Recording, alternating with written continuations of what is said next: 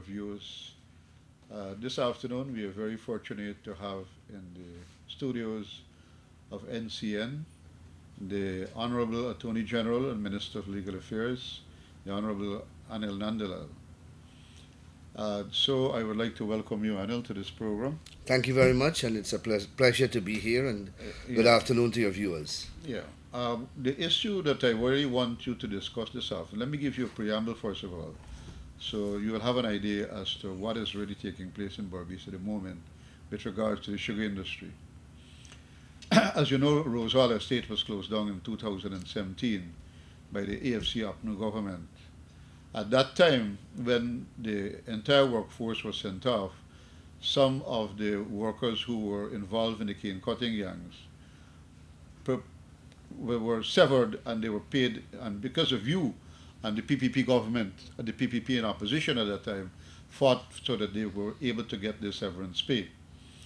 But some of the workers opted to continue working, and they were absorbed. Some of them, about 253 of them, or a little bit more than that, were absorbed by Albion Estate as cane cutters, and another 93 persons who at that time was also involved cutting cane at Rosal.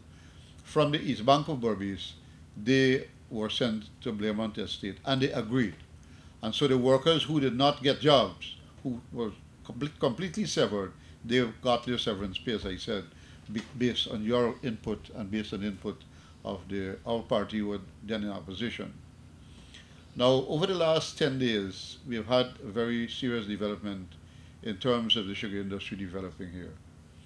Rosal Estate is slated to be reopened by the 15th of September. Now, these cane cutters who are presently involved in working at Albion and Blairmont have been told that they have an option to return to Rosal to cut cane. It is not compulsory. The Minister of Agriculture has made it very clear that it's optional. If they want to continue working at Blairmont, they can continue to remain there, or if they want to continue to work at Albion, they can continue to remain there. But unfortunately, they have decided to take strike action. So the gang that is involved in cutting cane at Albion, some of them, more of them from the Canefield area and the Kanji area, and also the one that was involved cutting canes in the Blairmont area, those two gangs are now on strike, and they've been on strike for the last 10 days. They were at Freedom House on a number of occasions, protesting, and they were at Kanji Turn protesting as well. And so the police asked me to meet with them at Freedom House, where they were protesting, and I went, and I tried to find out what their demands were, or what their demands are. They said to me at that time that they want to have now the severance pay. Now that they have to return, or they want to return to Rosal, they should also be entitled to the same severance pay that was given for the workers who had lost their job completely. They also are saying that they want the compensation of $250,000 that our government, when we came back into power, gave to the retrenched sugar workers, or to the dismissed sugar workers, who were severed. We had given them, our government had given them $250,000 each to help their families and themselves. And so they are also saying that they should be having that money as well. So it's basically two claims they're making. One is that they should be given the severance pay as well that was given to the workers who lost their job, now that they have to come to Rosal Estate, or if they want to come to Rosal Estate.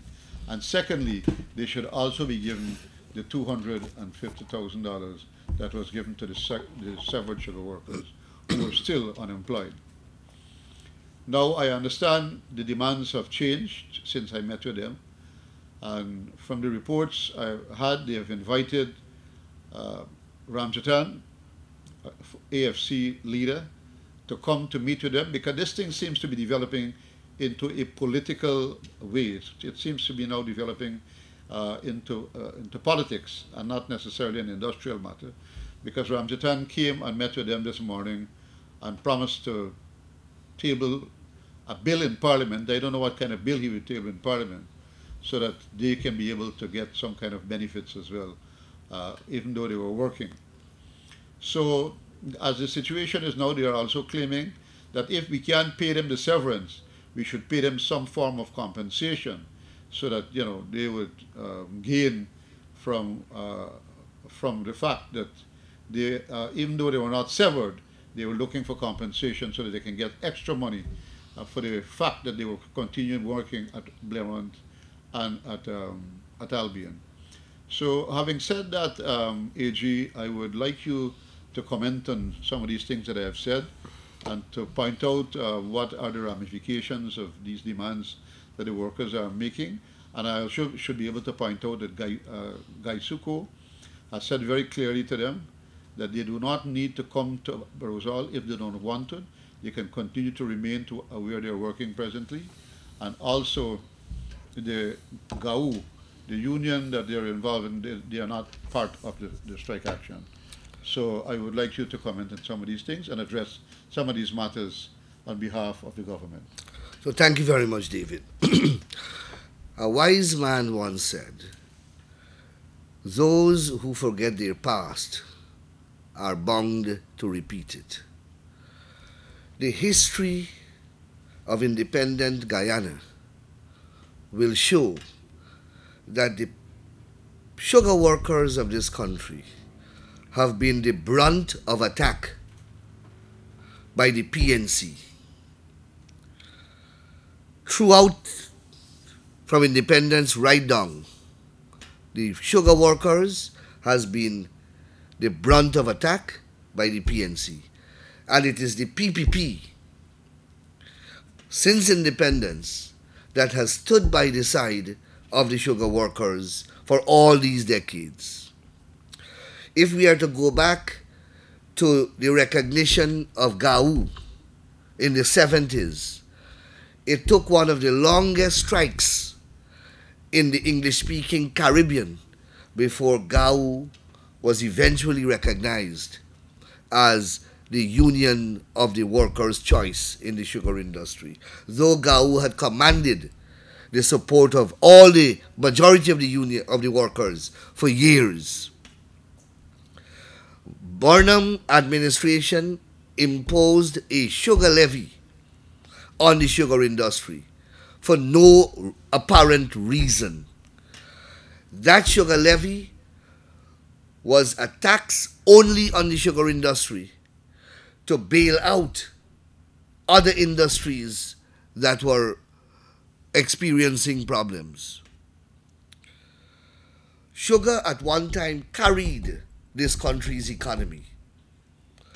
The sugar workers carried this country on their backs. As I said, they were treated in the worst possible way. And it was the PPP that stood with them and defended them and advanced their interest and advanced their welfare. When the PPP took government, Dr. Jagan promised, a promise that he had made for years before, could not have removed the sugar levy at the time because of the state of the bauxite industry. And that sugar levy was kept there to sustain the bauxite industry. When the PPP got into office, strides started to be made in the sugar industry. And the sugar industry obviously encountered problems when we lost the European market, right? And we have had problems since. But the PPP ensured that sugar workers' welfares were intact and the sugar workers had their job and they were working at attractive remunerative rates. When we were a minority government and APNU, AFC, for the first time, got a one-seat majority and got a power to do anything in this country, the first place of attack was the sugar worker. The sugar industry became the first source of attack of that one-seat majority opposition. The first place that they began to use their power to cut and to vote down things in the parliament was subsidies going to the sugar industry. And they did so throughout that period from 2011 to 2015. Using that one-seat majority, they defeated subsidies that we took to the sugar industry on every occasion. They voted down monies put towards D&I for the sugar industry and rice industry on every occasion. They cut the budgetary allocations to Gaisuku from the Ministry of Agriculture budget throughout their time in opposition when they had a one-seat majority. Notwithstanding all of that, Nangamutu and Ramjatan went to the order lines of these estates and told these people all manner of lies, that they will expand the industry, that they will raise their salaries, that they will diversify, that sugar is too big to fail, and that they will do everything within their power to keep the industry alive. They campaigned on that. They went to the sugar workers and the estates and the order lines and the pay offices and the rallies, and they made these promises. I am sure people who are listening to me would recall the grand speeches at Wim Rally, where Ramjatan spoke. And Ramjatan made promises, gave assurances that the sugar industry is here to stay. The sugar industry will never be troubled by APNU, AFC. And from the moment they went into government, again, the attack was relentless against the sugar worker and against the sugar industry. They set up a commission of inquiry headed by Clive Thomas to look into the sugar industry. We said to them in opposition that we are prepared to meet and offer proposals. They rejected our offers. The commission headed by Thomas prepared a report. That report did not recommend closure of any estates. Did not recommend that. Komal Chan was sitting in Parliament one day. We were all sitting in Parliament one day. I mentioned Komal Chan because he was the leader of GAU at the time. And on the floor of the Parliament, the nation was informed that the Wales estate will be closed and 2,100 workers were going to be dismissed.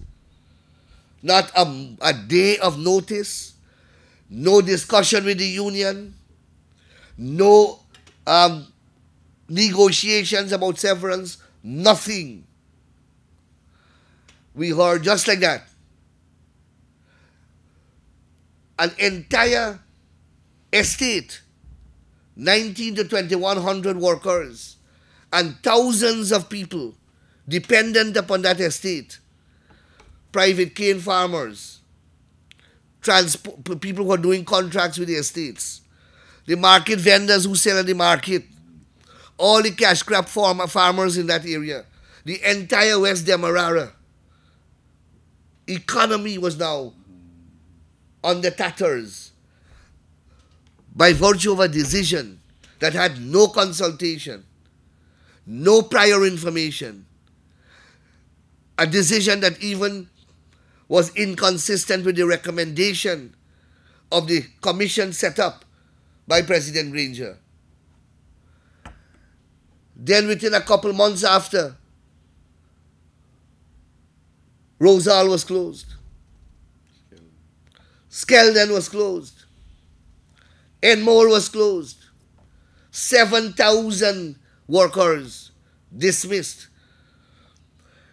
There is hardly an example one can point to in this hemisphere where 7,000 workers from the same industry were instantaneously dismissed.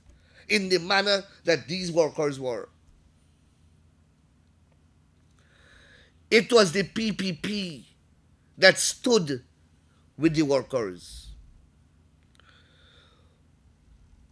Sugar workers were committing suicide because they didn't know where they were getting money to look after their families. Children couldn't go to school. We arranged hamper programs along with the diaspora. We organized feeding programs in the industry to help to assist the sugar workers.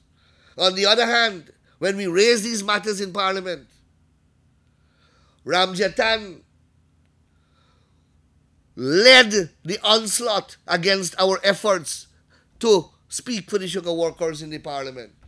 There is a famous clipping on the Facebook where he's telling us, you want us to pump and pump and pump more money into the industry because they are supporters of the PPP. Well, we are not going to do that.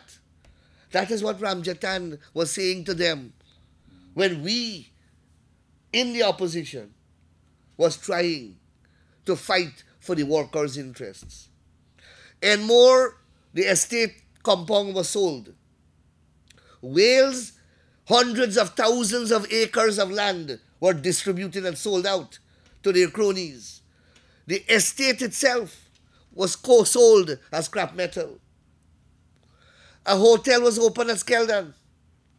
They used the senior staff compound and opened an accommodation hotel industry. Rosal Estate, they cannibalize it. They cannibalize it. That is what they did to the industry. They promised these workers who they dismissed that they will pay them severance. They never did. Ashton Chase, the late Ashton Chase, appeared for Gau, and I appeared for the PPP because there were too many workers. We couldn't handle the number of cases. We filed class actions. I remember we filed 2 actions to take care of 2,100 workers at Wales. And we filed another 2 actions for the Berbice workers.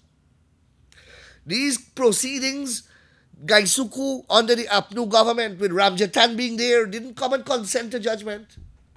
They fought these cases. We spent months in the courts. They hired Ralph Ramkaran as their lawyer. And this must be known to the sugar workers. Ralph Ramkaran was hired by Gaisuku on the APNU government to oppose severance pay for the workers in the cases that Ashton Chase and I filed. We won those cases. And then you know what they did? They took another period of time before they paid. And we got interest on the severance pay. And they refused to pay the interest. After we got the judgment, they paid only the severance pay. We got 6% on each sum. Because of the case took several months. So the interest came up to several millions of dollars. They didn't want to pay the interest. We had to go back to court again just to get them to pay the interest. That is what we did for the sugar workers during that period of time. The only political party that stood on the side of the sugar workers and their family was the PPP. And that's not long ago. That's recently, months ago, just a couple of months ago. I traveled for 5 years from Georgetown to Berbice to hold a TV program to talk to the people of Berbice, in particular the sugar workers. I met with the sugar workers in Kanji several times. I met with them at 19 several times. We discussed their dislocation when Rosal was closed. They sat with me and Gau at bottom houses in Kanji, and they determined who will go and do factory work, who want to do bond work at Albion, who will go to Blairmont because of the distance. They worked out that by themselves. And they said, who will take the severance pay? It was always understood that once you continue to work, you will not get severance pay because you are not severed. People made conscious efforts. I know it was difficult. I sat with the workers and their families when they said how they have to travel from Gangaram to go to Albion, in Kanji there to come to go to Blairmont. We took all of that into account and they accepted it. You know why? It was difficult decisions, but half a loaf was better than no bread. Because they had no other source of income. That is what APNU did to them, put them to their knees. And we sat with the Sipal Narain was there, and the other leaders of GAU in this area, in Berbice, were present at these meetings. And we worked out who will go back to work and who will get their severance. And those who worked, they continued to work and they got paid. And we as a political party made a decision that once we get back into government, those people who were severed and who did not get employment till 2020 from 2017, 3 years of unemployment, that we will offer them some form of compensation when we get into government. A central committee of the People's Progressive Party made that decision and the General Secretary announced it. And once we got into government, those are the people that we paid the $250,000 to. That was the arrangement, and every sugar worker knew or ought to know that. And if they're telling you now something else, they are not being truthful. I was there from the beginning. And I am speaking from first-hand knowledge. That is why I am happy that GAU is not lending support to the strike. Because GAU invited me to some of these meetings. Zamal was present at some of these meetings. I think Jafar Ali was present at some of these meetings. He was there too. Yourself was there too. Adrian Anamaya was there. And we discussed all these were not easy meetings to have.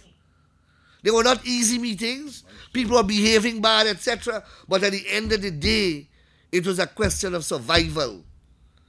And we made hard decisions. So, I am deeply shocked, first of all, that they are going to create a new narrative to claim severance when they were never severed. And worse yet, that they are saying that I was part of some promise that offered them severance. How will I offer severance to people who have not been severed? I understand the law. I went to court to get severance. So I must know a little about it. I won the case too. So that is a complete untruth. And what is even more hurtful is the fact that they are going back to Ramjatan. The man who put them there in the first place. These people, like, they don't learn. And that's why I began the program by saying that those who forget their past are bound to repeat it.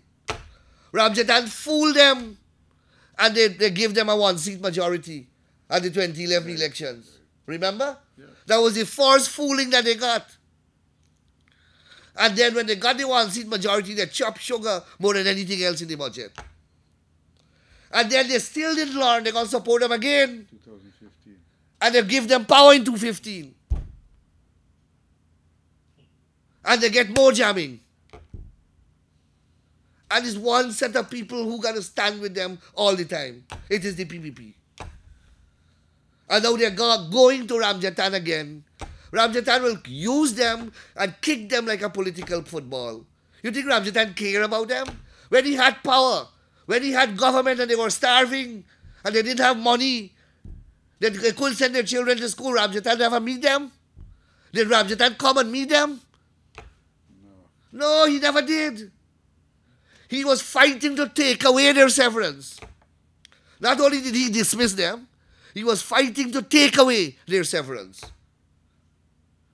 So now you're running to hear them. You think he cares about them? Ramjatan cares about himself, and he cares about this political. He sees this as a political opportunity. I am talking to you. You don't have to listen to what I am saying. Just internalize, reflect upon your own experiences. How many times must your hand be bitten by the same snake? How many times? Ramjatan hear that you're protesting. He flies down here like a carrion crow. He sees dead meat. That's all that he sees. You think Ramjatan care about you? Ramjatan has put you in the plight. I don't understand. These are unnecessary issues. So, look at what we have done since we gone back. The Agriculture Minister has disclosed that from 2020 to 2022, we have returned to work 1,500 sugar workers. 1,100 more are going to will start work at Rose Hall or have started work at Rose Hall. And we are going to add more. And our promise to diversify is in progress. So Berbice is one of the poles of growth in our developmental agenda. We recognize the problems that you have in Berbice. And we are working assiduously to bring greater employment and greater opportunities to Berbice. But it takes time. The quarantine bridge is being fixed. The stadium, the malls, the hospitals that are coming here are on their way. Quite apart from the service that they'll provide employment. Hemp production will start. Soya bean, corn will start. Private farmers are going back to the lands. The Ministry of Agriculture and the Ministry of Finance working with the private cane farmers to put them back on the land, either to do cane or to do something else.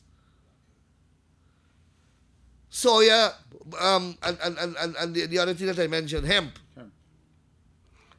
So we have great opportunities. A lot of oil blocks are outside here, outside on the quarantine. They will have to start production soon. We are auctioning blocks.